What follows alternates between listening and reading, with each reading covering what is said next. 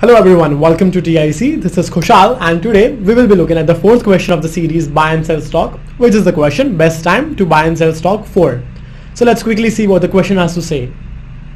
Okay, so we are given an integer array prices where prices of I is the price of a given stock on day I, and we are also given an integer value k.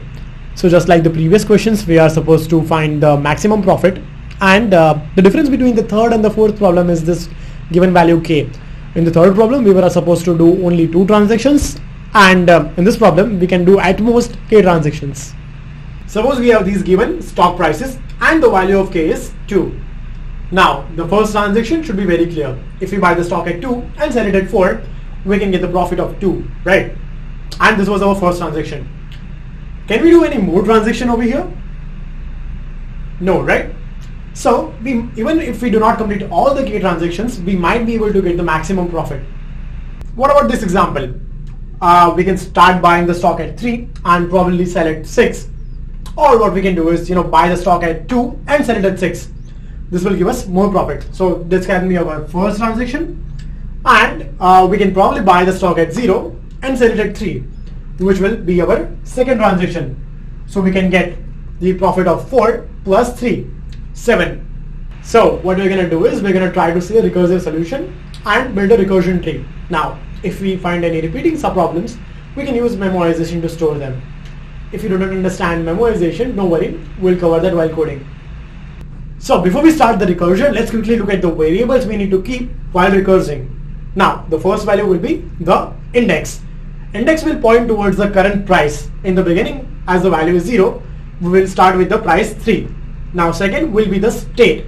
It could be buying or selling. As we have not bought anything before, we will just start with the buying state. And third will be the transactions. The transactions that we have done till now. In the beginning, it will be 0. So in the very beginning, we have 2 choices, whether to buy or not buy. So if we buy, we come at this stage.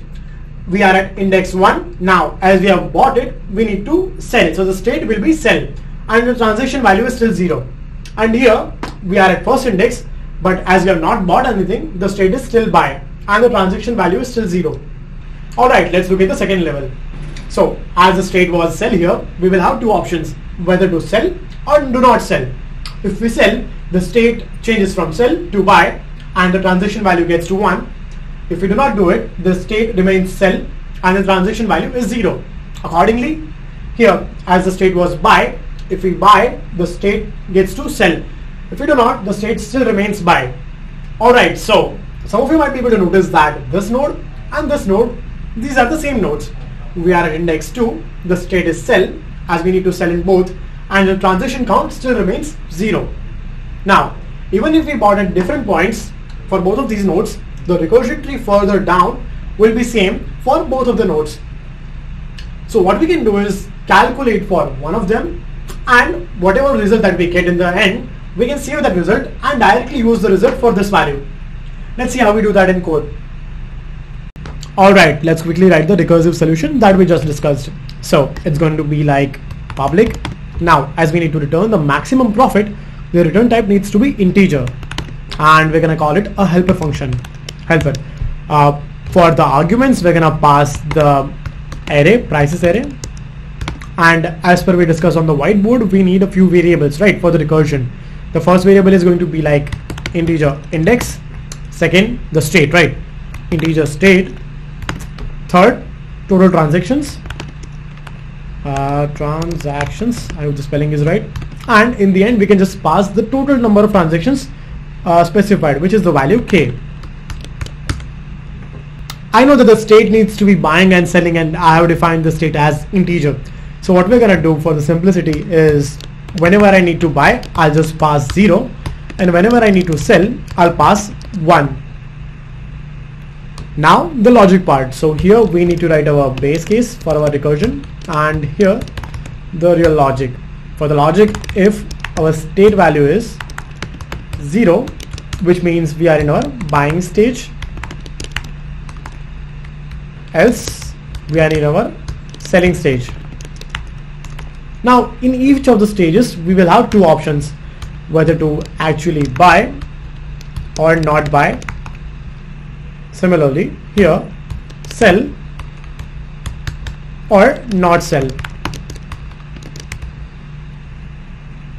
Alright, so now we're gonna see what happens in each of these cases. Please pay attention with this.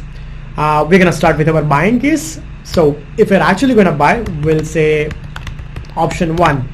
Just as we saw the recursion calls on the whiteboard, our recursion call is going to be like helper. We're gonna pass prices, index is going to be increased, state. So as we bought the stock now, we need to sell it, right? So the state will be 1 now. The transaction is going to be the same because the transaction increases when we actually sell the stock. So transaction and the value K. Now as we bought the stock and this is the integer value, at the time of buying stock we need to pay the money, right? So what we need to do is decrease the prices of I here, which means the profit whatever that we get, but initially we need to pay $3, right? Don't worry if you don't understand this right now, you will get it in a moment. Now let's see option 2. So if you are not buying the stock, our helper call is going to be like prices, index is going to get increased, where state is going to be the same, right? Because we have not bought it. 0, the transaction and K value also remains the same.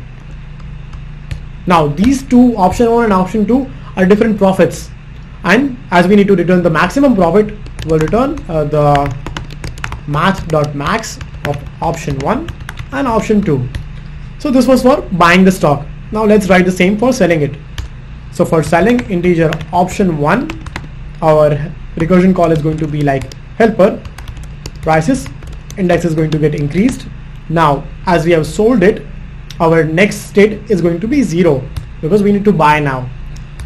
Transaction is going to increase, right? Because we bought the stock once and sold it. So transaction plus 1 and K remains the same. Now as we are selling the stock here, we will get some actual benefit, right? Profit.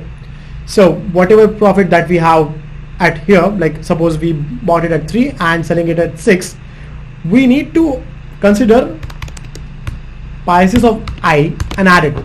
As we subtracted the 3 from here, adding it will cancel it and will get us profit. So this was for selling. Now for not selling, which is option 2, the recursion call is going to be like prices, index is going to get increased, the state remains the same, which is the value 1, transaction and K value also remains the same, and we need to return the maximum value of these option 1 and option 2.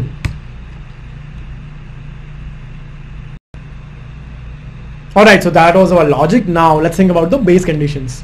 So if our index exceeds the length of the prices array or the transaction values, if it exceeds the value K, we need to make that recursion call invalid, right?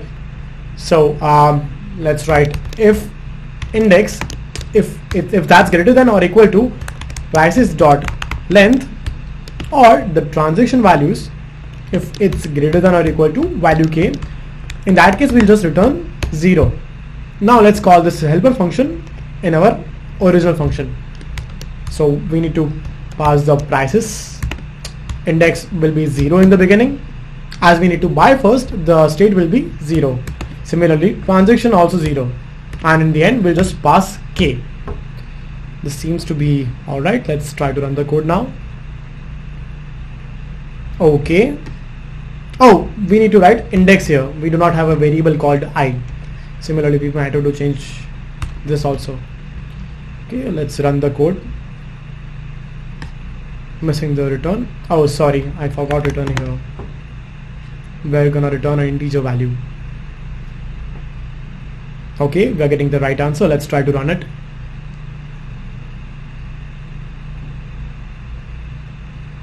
Okay, just what I expected. We are getting time limit exceed. So as we discussed on the whiteboard, we're not dealing with the repeated subproblems, right? Let's try to see how many test cases that we passed. So, we almost passed all the test cases. Only a couple of them are remaining, right? Let's try to deal with that repeated subproblem thing, and let's just get all the test cases passed. Alright, so for storing the intermediate results, storing the calculated results, we're gonna use a DP matrix. And our DP matrix is going to be a 3D matrix, as we're dealing with 3 of the variables: the index, state, and the transactions, right? So let's just define integer 3D matrix DP. Let's make an instance of that, new integer.